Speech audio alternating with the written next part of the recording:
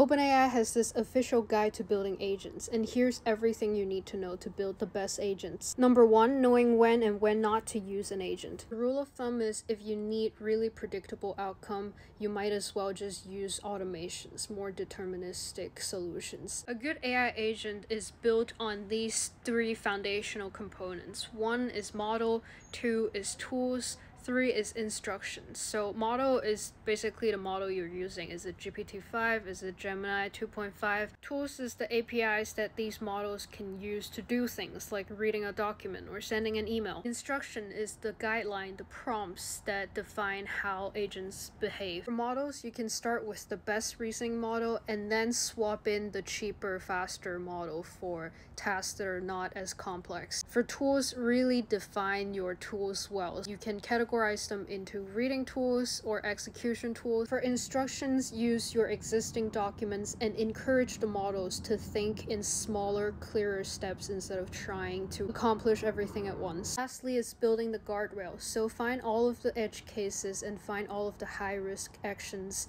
that's involving people's privacy and build guardrails around it or handing off to humans.